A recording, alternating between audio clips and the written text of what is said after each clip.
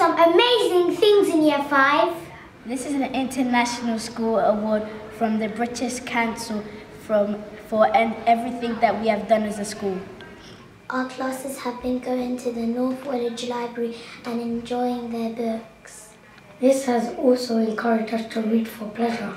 We have been reading a story with a dilemma called Blink. We had to solve the main character Billy's dilemma. He had to choose between having all the gold he wanted or having true friendship. What would you do? We took part in the anti-bullying workshop. We learned about different forms of bullying. We expressed ourselves through dance and drama. We have been learning how computer systems are used to make different shapes and patterns. Our recent focus has been on tessellations and the work of Escher.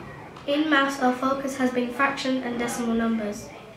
We have been learning about their value and how to use them. We have been exploring the geographical features of the United Kingdom. This includes its towns and cities, mountain ranges, coastline, and surrounding waters. This time in language awareness, we're learning about Japanese. Make sure you follow us on Twitter to see what's going on. Bye!